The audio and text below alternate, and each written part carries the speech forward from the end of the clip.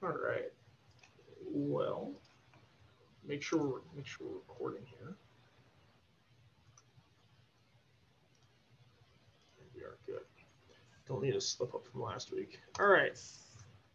Welcome everybody to this week's Corn Belt Umpires Association Zoom lunch clinic. I assume everybody can see my screen right now. Oh, Nope. Yep. Okay. Love all these technical difficulties. Revert back to point one, Jake. Share screen. There we go. Okay. Now I think there we go. All right. Welcome everybody to this week's presentation. Have a fun topic today. I'm going to talk about working with catchers. This is a topic that was widely requested, more so handling situations. But with that being said, working with catchers falls right in line with handling situations, as many people will come to understand here shortly. As a reminder, this is recorded, so please keep it as G-rated as possible. Without further ado, catchers are what I like to refer to as umpire lifesavers. They are stopping a incredibly fast projectile that can cause serious injury. I know several umpires that have either been concussed, broken up limbs, things of that fun nature. So we want to work with catchers. We don't want to make them mad, and we just want to do our job, let them do our job, and know how to diffuse any potential situations that pop up. And I put in here doing business, and we'll learn about more of that kind of later on. One side note, we're still working on getting all of the details, but I was informed by Dan Adkins this morning that on and Connor or Russ, correct me on the date if I'm wrong, but I believe it is the 30th. Yeah, Tuesday, March 30th at 7 p.m. There will be a Zoom session held with former Major League crew chief Tim Cheetah, who is a St. Paul, Minnesota native, still resides there, and our friends from the Twin Cities are putting on a fantastic evening with Tim Cheetah. Very much looking forward to it. I hope I can get my 9 innings in so I can join right about on time. So first and foremost, let's talk about working with catchers in the pregame. Okay, plate umpire, we take lineup cards, or we should be taking lineup cards for every game. I will take lineup cards at a 13U, 14U game because it acts as a piece of scratch paper for me. If a situation should arise that I need to note something. Other times, if you look at the back of my lineup cards, they are done in a manner that I understand what's going on, but I have notes all over the place. I put my courtesy runners on the back of my lineup cards, and I have a way that I can keep it all organized. But the other purpose is so you know your catcher's name and first name. So if Connor's a catcher and the plate umpire, when Connor walks up to me before the game starts, I already know Connor's name. And the higher up you go, the more likely that the catcher will already know your name as well. Okay? I've had high school catchers, I've had college catchers come out, hey, Jake, how's it going? Never seen this team before. I have no idea who this catcher is. I mean, this catcher's from Arizona or Florida for all places. But, hey, Jake, how's it going? And I know their first name. Same concept with coaches, which we'll kind I think, hit on next week. Knowing your coaches' names before they get to the plate meeting. This just gives off a more professional appearance, and it shows that you're committed to what you're doing, but also that you know what you're doing and you're confident. One of the things that I added on here is, how do you want to be addressed? I hate being called blue. It is one of my major pet peeves. And if anybody wants to know why Major League Baseball got rid of the navy blue, it is simply because they were sick and tired of their umpires being called blue. And there's a lot of other long history and the derogatory nature behind the term. But that's a topic for another clinic. First name, nickname. For me, it's if you forget my first name, or Jake.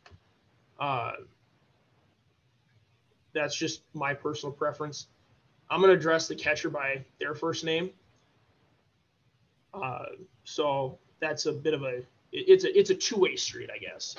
By me using their first name, I let them use my first name. But I always preface it with, I think I actually get to it here. So now we're at the time where the pitcher's taking warm-up pitches. If you don't get behind the catcher of both pitchers for the first inning, you should. There is no excuse not to. Catchers and pitchers want to get strikes. We want to get strikes. I want to know what this pitcher's throwing so I can be ready come showtime. Okay?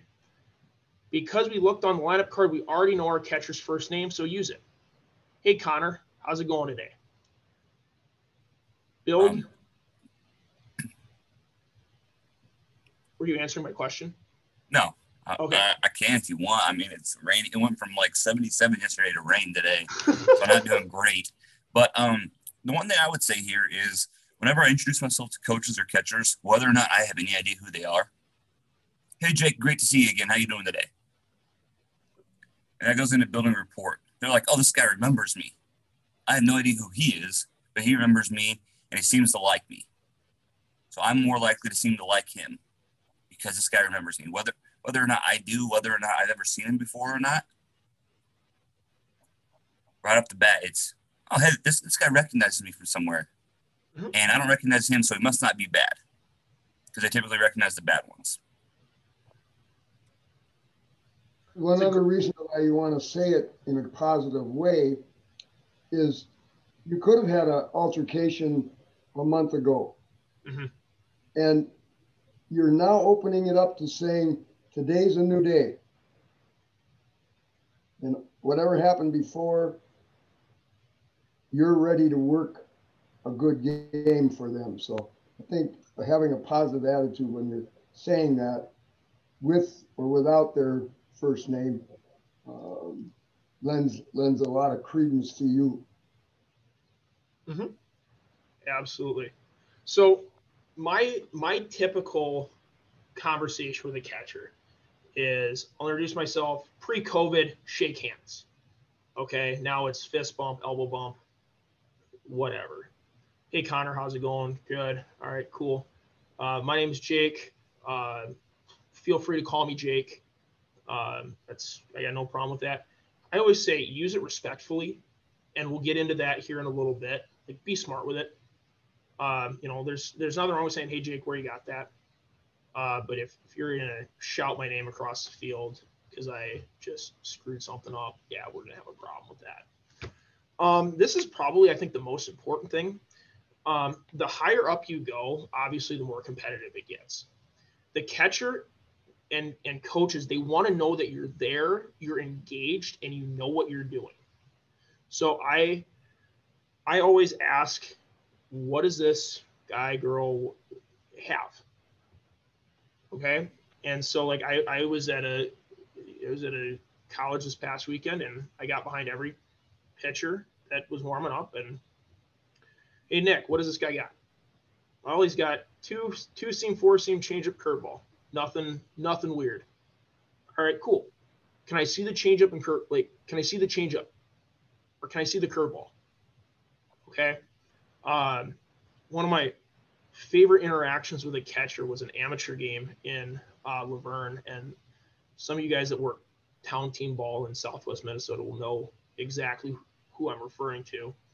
But I just said, hey, what's this guy got? And he's like, well, he doesn't have much, but he's got a knuckleball. Want to see it? Yes, please. So like it all goes back to, at the end of the day, the catchers want strikes.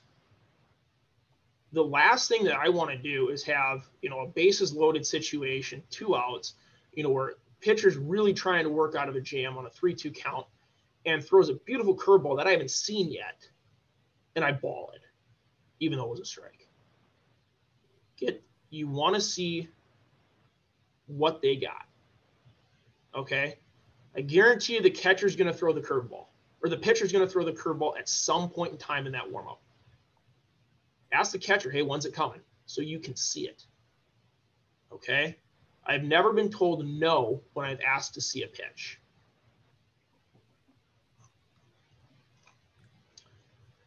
So talking pre-pitch setup here, this is a great chart that I believe Kirk Dahl has put on our website, cornbeltumps.org, talking about our setup here, okay? We talk about working the slot, and we'll discuss this more in depth when we work, or when we talk about just your run-of-the-mill plate mechanics.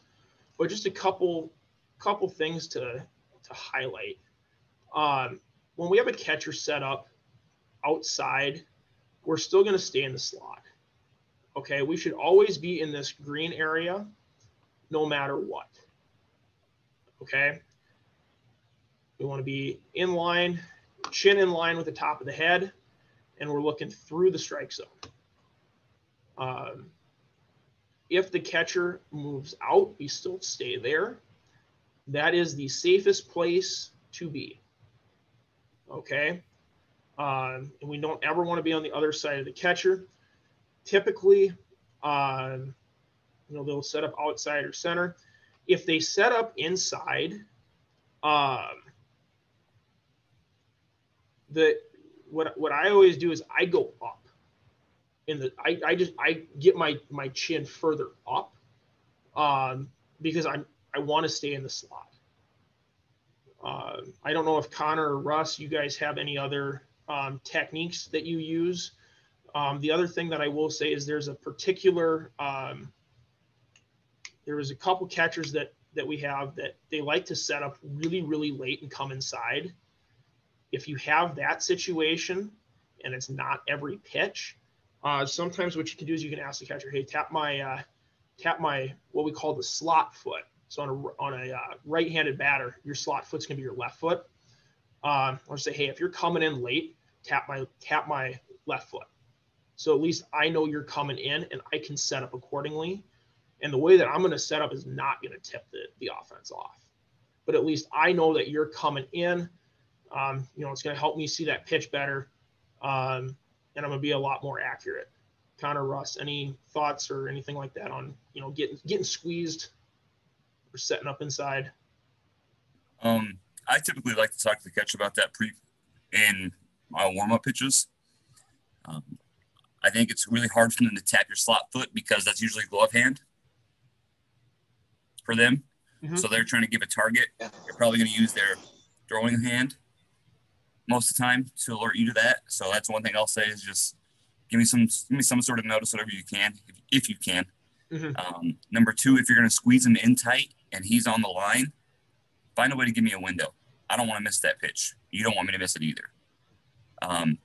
But the really thing that I think helps me the most when they're running the ball in down the river is timing. And, we talk a lot about timing, but in that situation, slow down a lot because you're high and tight to the catcher. You're looking at the strike zone from a slightly different angle. And you have the batter's hands going through the zone, going through your line of flight or line of sight, potentially interrupting your vision of that baseball. So really slow down. even more than you normally do. And that's what I found to be successful for me. Yeah, there's 6 adjustments we can make. 1, move over further into the slot or back toward the middle, but not past the middle. So move laterally. Okay, you can move up. You can move back. You can have more knee bend or less knee bend. You can, there's 2 more I'm missing. I'm sorry, I wish I remembered them now. I had them before when I was thinking about it. Anyway, that's it. Larry, I know you'll remember it. Just toss it in the chat. We'll come right back to it, okay? So I guess just to wrap Connor's point up. Russ, what do you got? Oh, yeah. Yeah. Something that I've been trying that I'm having a lot of good success with, and if you go back to your slot mechanic slide, it'll help me. So upper right, where catcher is pinched in and your slot diminishes a lot, I've had great success, even as tall as I am, getting lower, getting below the hands of the batter so that I can see, at the very least, I got to see the last half of that pitch. I got to see, the ball for some point in time. Getting low helps me out. It keeps me safe too. Because Larry's comment, if you go back, you can go back and up. That is another way to do this. And it is helpful. And as long as you stay in that green zone, you're not in that danger zone, which is what we need. I've just had great success going low. It just always seems to open up a window for me to see the pitch. And then Connor's dead right. Your timing can't hurt you having great timing. Based upon a batter's hands where they are, that's good advice. But especially if they're average, at the top of the zone, or if they're above, like Carl Yastrzemski was.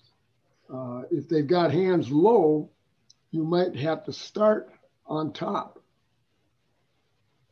higher up. That's all. Yep, I agree with you. I'll wrap this up by saying the things not to do. Okay, don't get out on the other side of the catcher. Don't get into the yellow or the red zones. And then the other thing I'll say is I see this happen when guys get squeezed. And when I was a lot newer at umpiring, I did it too. I see guys that they will drop into a scissor stance. Don't drop into a scissor stance. Russ has a great idea going low.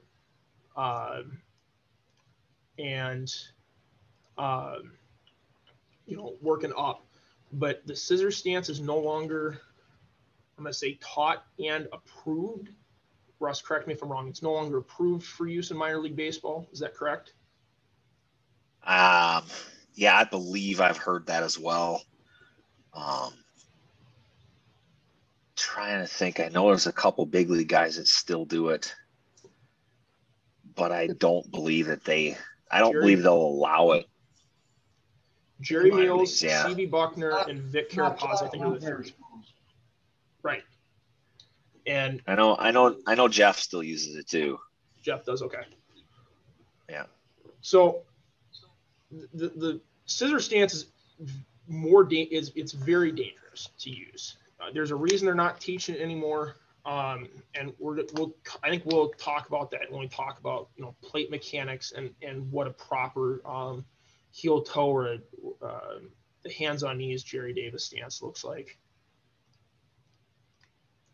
Talk foul balls here. So do you throw the ball or do you hand the ball to the catcher? Well, my answer is it depends. It depends on where my catcher is at. If it's just one of those that just rockets out of the ballpark, and my catcher's still standing in front of me, I'll probably just hand it to him. If it's one of those where it goes up the line and foul, or I'm going up the line on a fair foul situation, I will throw the ball back to the pitcher. Okay. Now, the one Achilles heel that I see with throwing the ball back is we've all seen it. And frankly, if you throw it back, we've all probably had the throws where we spike it into the ground or where we throw it 20 feet over their head. If you're going to throw it, make sure it's a good throw. One, it'll make you look more athletic, and it may, it should in theory help, at least make it look like you belong, shall we say? At least you can throw a baseball. So typically I hand the ball to the catcher, unless I'm up the line or on a home run. Russ, Larry, Connor, any thoughts on that? Anything to add? If he leaves or I leave, I throw it. If we stay, I'm letting him throw it back. I suggest you all get into the habit of giving it to the catcher, because someday your arm won't be any good. Or it's going to be a real cold day and you'll hurt your arm, or it's that cold that you can't get it there. And if it's wet, I never throw it back. Yep. Let the catcher mess that one up. So we're going to quick talk here. When the catcher's hit by a foul ball, and I probably should have put when we get hit by a foul ball, I'm going to just add, note, this is not a foul tip. If you're wondering why, go look in the definitions of your rule book. Thanks, Russ. So when a catcher's hit by a foul ball, what do we do? Well, as we said before, catchers are umpire lifesavers. They are literally stopping a projectile from hitting us. Okay? I will give the catcher as much time as they need, unless it's blatantly obvious they need to be removed from this game to get their bearings back. Because I don't want the next pitch to come in and smoke me. Because then that's going to make, especially if it's cold, that's going to make for an even longer day than what we quote unquote signed up for. So when a catcher gets hit by a foul ball, okay, obviously we're going to call time. Okay. I'm going to walk the ball out to the pitcher. If you've ever had a pregame. Now wait a minute, Jake. Okay. If the catcher gets hit by a foul ball, why are you going to call time? It's a foul. Connor, I can see the wheels spinning. Yeah. I know where you're going with this, because I dug myself in a hole, but I'll dig out. A little bit. Put the shovel down. Oh, okay. Walk the ball. You walk the ball to the pitcher. Yep. I've had great success with walking the ball to the pitcher, somewhat slowly. They all know what I'm doing. Mm-hmm. And I'll say to the pitcher,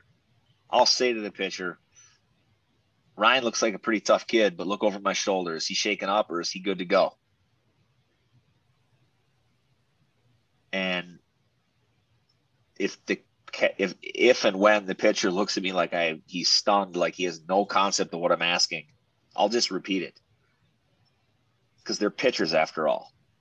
So I'll just say, hey, Ryan looks like a pretty tough kid, but he got hit hard. How's he doing back there? And you'll usually get he's a tough bastard. He'll be fine. That's nice, but it's not really the question I was asking you, but okay. So I'll turn around and I'll leave. That's my approach to dealing with him getting hit. That sounds like the art of umpiring. Absolutely. That is something similar to what I use. but at the end of the day, it's give the catcher a minute. And by a minute, I mean, I don't mean 60 seconds. Give him enough time to get his bearings back. I mean, Both especially sets. if it's, what? Said both sets. His bearings. Yeah. So give him enough time to get his bearings back.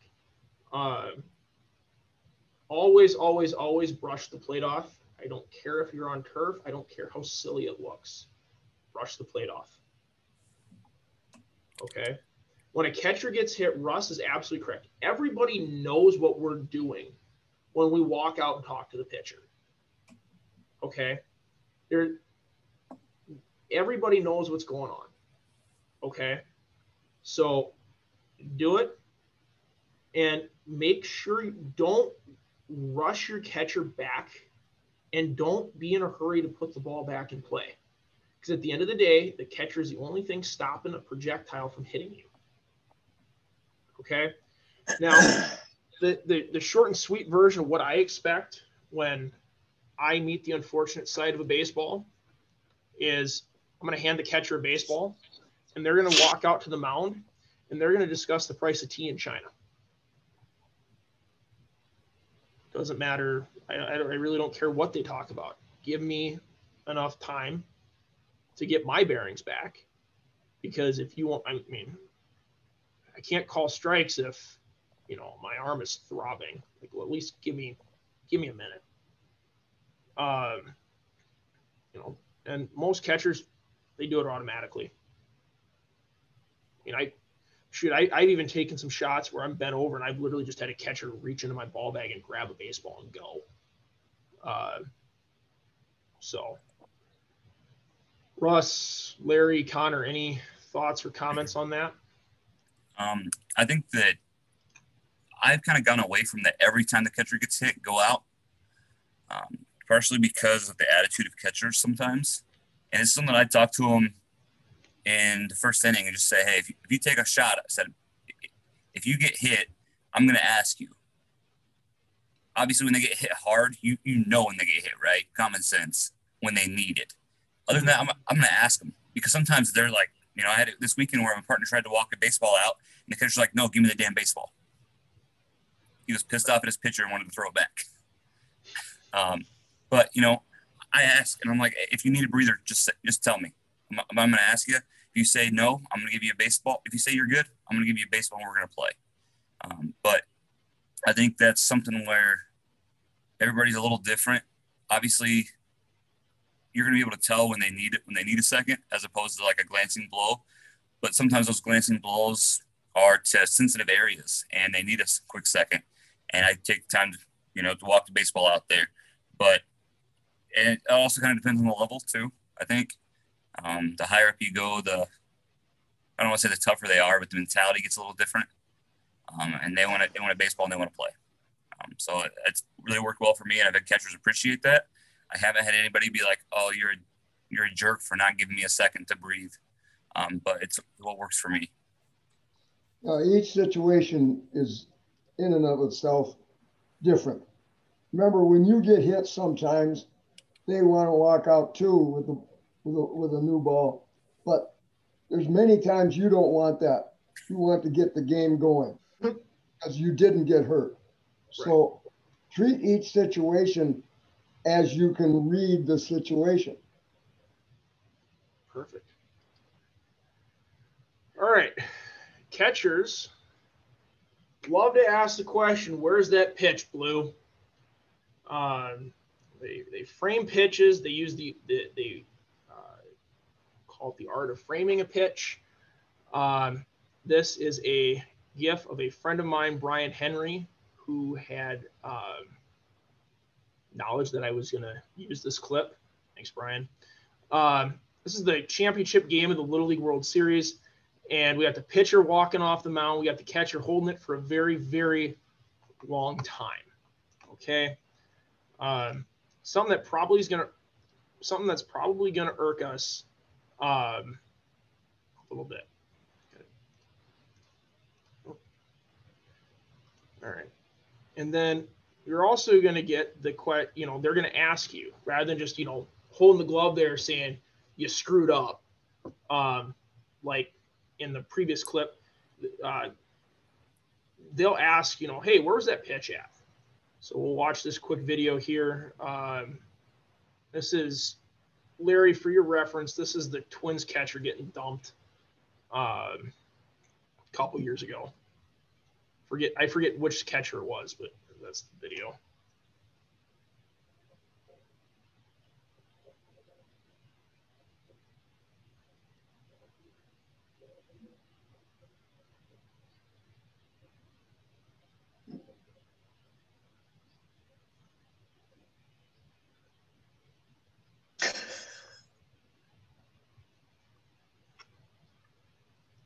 I guarantee you Jerry Lane did not egg him in to an ejection. Okay. So catchers, they can ask questions, and you should answer all reasonable questions. Okay. If it's the first inning and they've already asked you where that pitch is 9 times, okay, no. That's not getting an answer from me. That's going to get something like throw the ball back. You know where that pitch is at. Okay. But, once, a couple times a game, hey, where'd you have that at? Batters will ask that question too. Okay.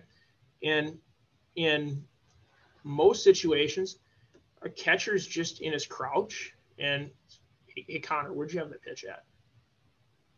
I had that off the plate. Okay, thanks. Don't forget to teach them that you never end a statement or a question with a preposition. That's an old joke. Larry, weren't you a gym teacher? Yeah, but I got good grades in English too. and in fact, in my classes, if you misspell the word, you got a half a point off. Well, fair enough.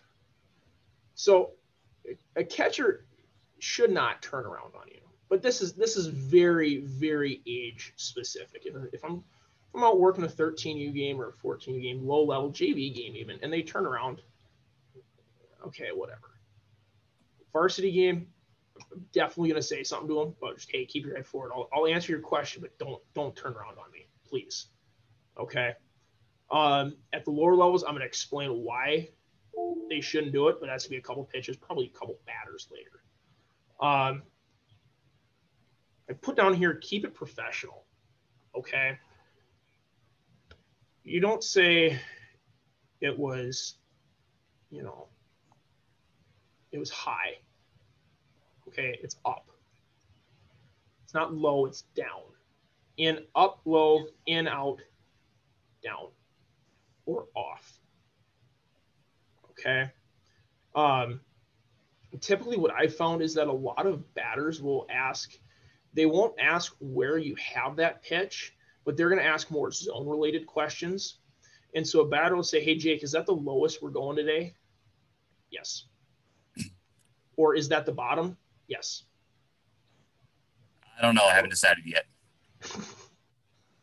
That's my standard answer. I'd be careful with that, with telling them, yes, it's the bottom, because you get the next pitch or a similar pitch in their mind's eye that they think is lower, and then they can snap back and say, well, you told me that was the bottom a couple of pitches ago. Now you're going lower. I would suggest that you find, to use Larry's term, the art of umpiring, or more properly, find the art of saying something without saying anything at all. If they ask, is that the bottom? That's a good pitch. Or that's right there. You're acknowledging their question, telling them that's a good pitch, but you're leaving it entirely open-ended. And open-ended is best. Because then you're not boxing yourself. You're not boxing yourself into something. That's an excellent point. My standard answer is, I don't know. I haven't decided yet. Which is similar, but it all depends on situations too. If they've been on me all game, I'm not going to use that because clearly they know I haven't decided yet, or they feel like I haven't decided yet if they're on me all game about it. First inning, ninth inning stuff. I think time of game has a lot to do with how you respond. Yep. So 100%, Larry. Russ, to further your point, then, so and get in with Larry on the time of game. So talking on a later game question, I mean, that's been there all day. Is that something that would still leave it open ended, or yes? If it's late in the game, you can say, I've seen that pitch before, and that's the same pitch I've called a strike before or a ball before, depending on who asks it. Yeah. I'm just a big fan of I'm a big fan of saying something but not saying anything at all. It just doesn't come back to bite you. That's a good pitch. Yeah. I can't take that pitch away from him. Mm-hmm. I've got to get that one. Your pitcher wants me to get that one too. Yeah. That pitch is why I'm here. It's a good one. You get that one too. That's a really good one. Yep. I don't make my money on the bouncing ball in the dirt.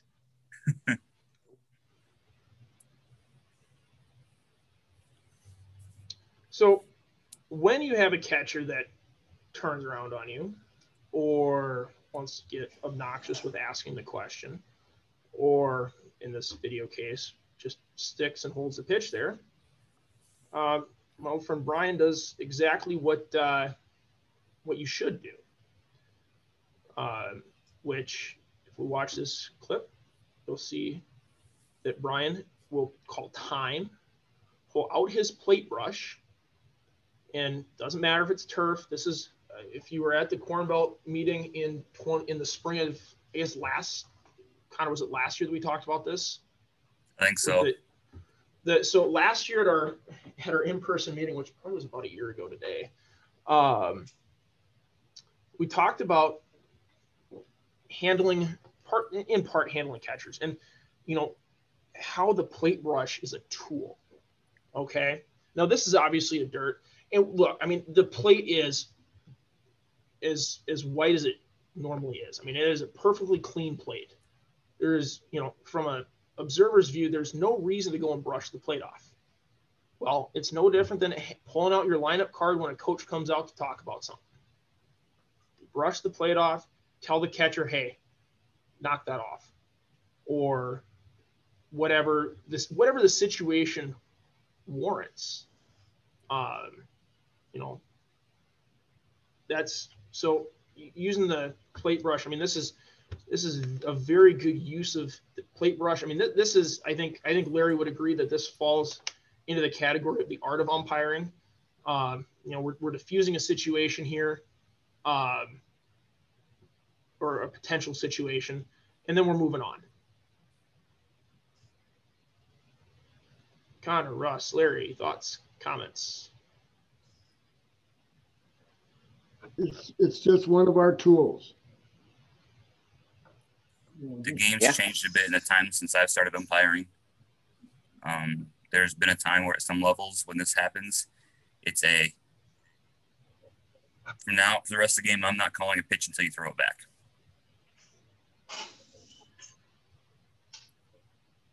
And then I like that. I mean, I've done that. The coach, Connor, is that a ball or a strike? I don't know. He hasn't thrown it back yet. And then coach yells at the catcher, throw it back so we can call it. Or I'll tell the catcher, when they ask, is that a ball or a strike? I don't know yet. You haven't thrown it back.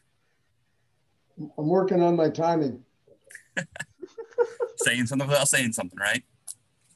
Yeah. I mean, at the higher levels, I'm not calling a pitch until you throw it back from now on. Yeah, and I just like sit that there a in your lot. stance. And I'll just hang out in my stance and just.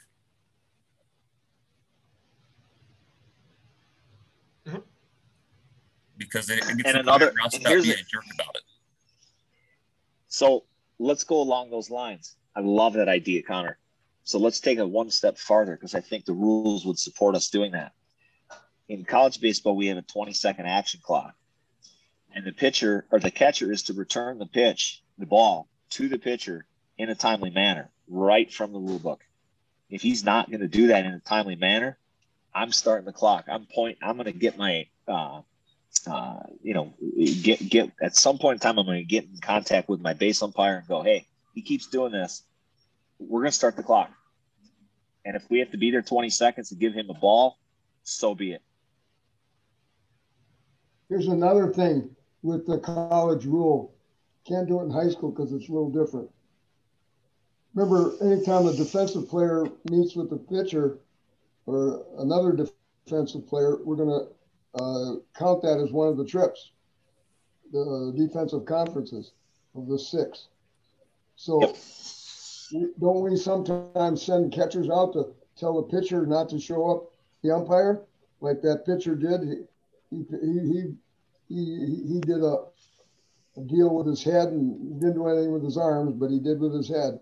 So we're going to use one of your trips. Go ahead.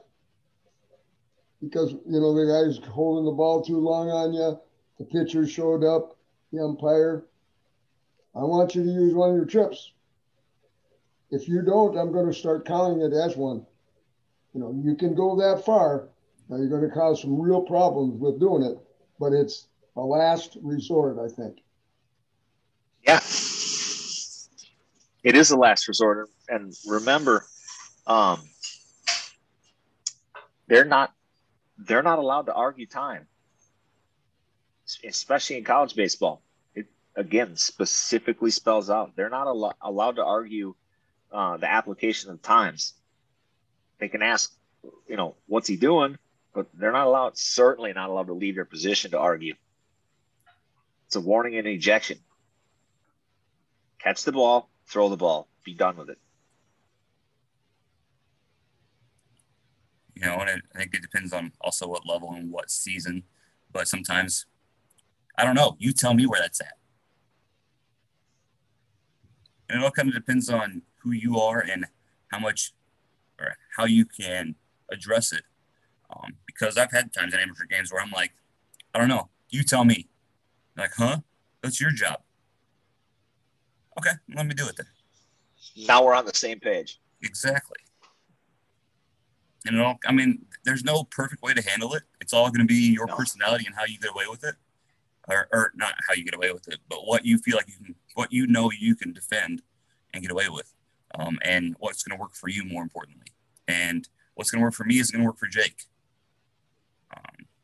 I have biceps, he doesn't. I'm a little bit more imposing.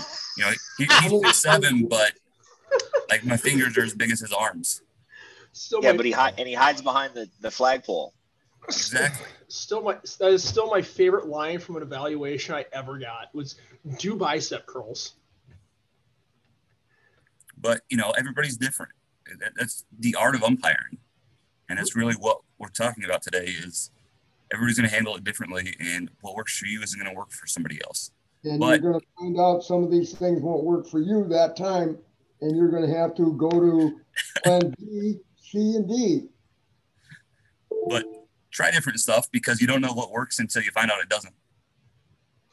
Put the things that do in your toolbox and get rid of the other ones, and you'll find out really quick what doesn't. So, Russ and Connor and Larry, I had a situation this past weekend. Okay.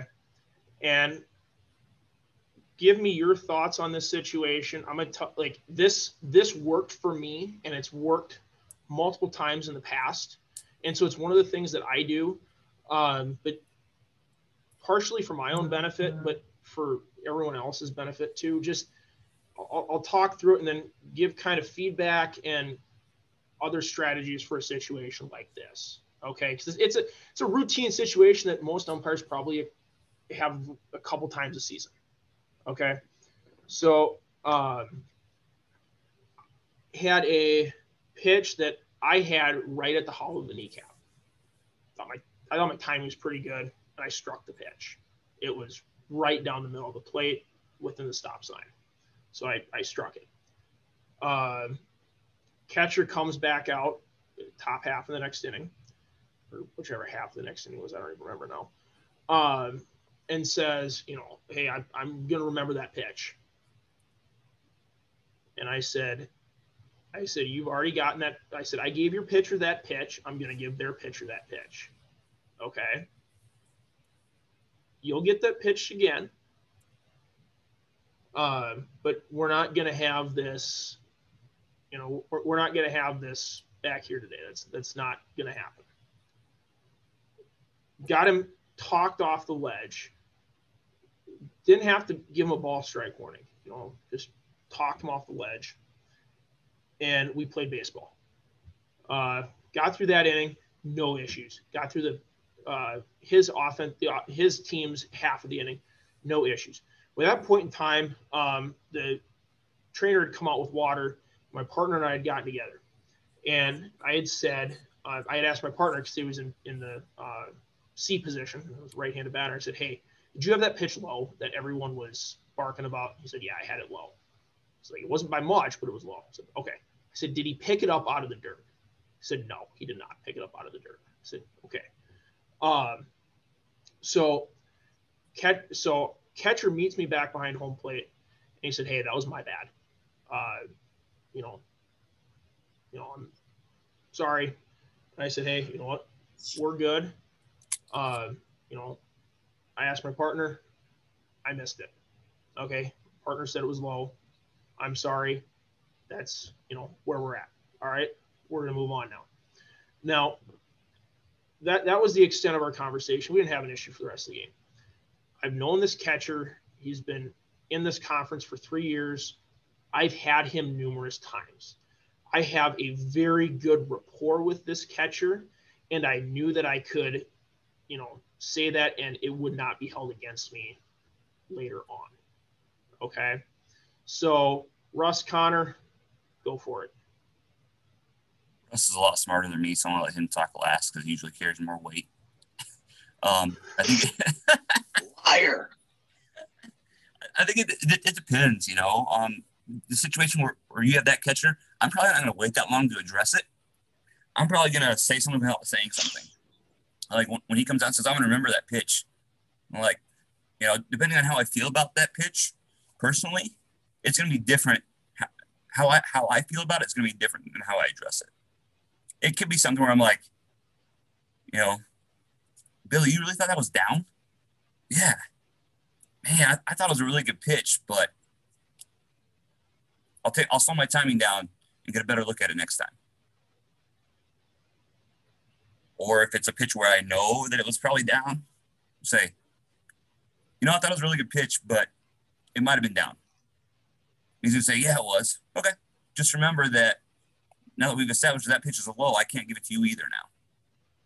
And then they'll usually if it's a catcher that I know really well. And that usually addresses it. If I know it's a strike, Billy, that's a good pitch, and your guy wants that too, and I'm going to give it to him. And that usually solves. And then if you go get it, more importantly, that usually solves that issue. If I know it's there. Russ, something I'm working on is being more aggressive in the strike zone. And I heard this from a AAA guy that I know. Call it until they really start screaming at you. And then maybe you got to work it back up, or in the high strike case, work it back down a shade. But call it until they really start screaming at you. Obviously, don't go nuts. If the way you handle that, Jake, works great for you, then who am I to tell you it doesn't work? If it works great for you, it works great for you. The whole concept behind this is you have to find the things that work to deal with the personality that's in front of you. And sometimes you got to do that on the fly real quick. So have lots of tools in that box. And don't be afraid. Don't be afraid to try something new as long as you know you're going to be a professional about it. And that's I think that goes without saying, but I think the folks on this call are all in that realm anyway. So why would we? We don't have to reinvent that wheel for sure. So I have a question. Go for it. You know, Jake, you got me reading that book, The Stuff That Nobody Told You. And in that book, you know, I had heard you say you're talking to your partner in between innings, and it says, you know, you need to limit, you know, your chats every half an inning. I mean, impossible if you're working with Matt Sisk. But, you know, it says especially if it's a controversial call, that you never want to talk it because it shows weakness that you're out there saying, hey, buddy, did I get this right or wrong? You know, so I guess leading off of that, you went and asked your partner, what do you guys feel about chatting at the half inning mark, you know, in between innings type deal? All right. I'm going to take first crack at this here. Okay. So first and foremost, the book is, or the list that you are reading is true to some point. Okay. Now there are certain officials that are excellent teachers. They have a lot of knowledge to share. And at lower levels, it is completely appropriate, in my opinion, to get together because I mean, I was one of the people that was under the Matt Sisk learning tree, and I learned a lot from him because we were able to get together between every inning. If he and I go work a varsity game or a college game, we're not getting together unless, you know, we have a situation that warrants it. Okay. Now, as far as the controversial aspect of it, as I had said before, we had a whole half inning go by. Okay. So perception is reality. Reality is perception. Okay. As far as the camera is concerned and everybody else that's watching, my partner and I could have been saying, hey, nice call there. There wasn't, there weren't any real players within earshot of us. And it was just a simple, hey, yes or no question. And so to further elaborate on what it is, on the writing that you're referring to, Jay, one of the worst possible things you can do is immediately get together with your partner after a controversial call. If you punch a kid out for the third out of an inning and everybody is going nuts, if I'm the base umpire, as soon as I know that the situation has died, I am getting out of there. Okay? Because what you had said is absolutely correct. The perception is if you get together right away after a blown call like that, or not, I shouldn't say blown call, but after a controversial call like that, it can show unconfidence in a call. I will say that the higher up you go, the less frequent you should get together. If I'm working an amateur game with Connor, I mean, we might get together once in 9 innings. Unless I'm bored, because it's amateur baseball. That's and fair. unless you need it, Jake. Yeah.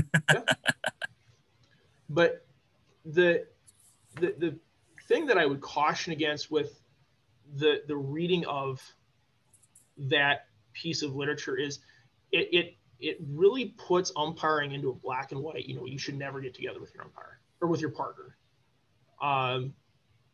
No, that's I don't agree with that statement. You should not be getting together at each half inning. But it was we got together once that entire plate job. So I don't think any supervisor, and it was like middle of the game too. So it wasn't like it was like the first or second inning.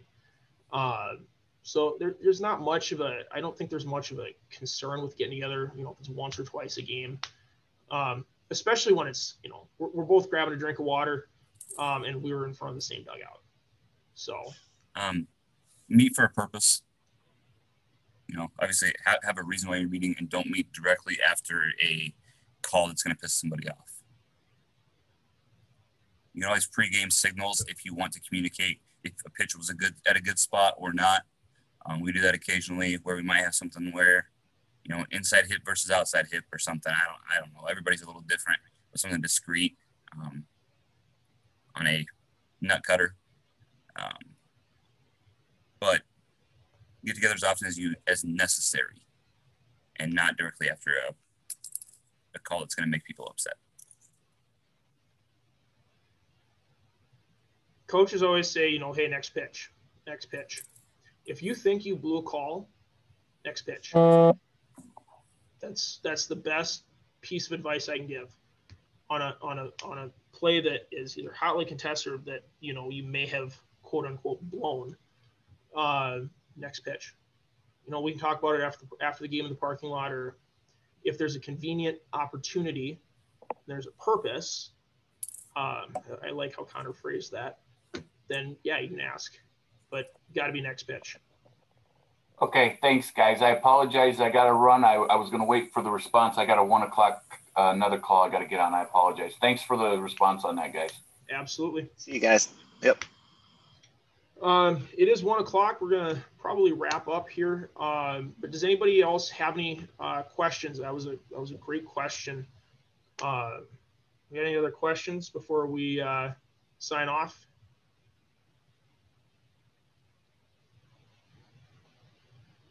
Have a great week, boys. Good to see all of you. Week. Yeah.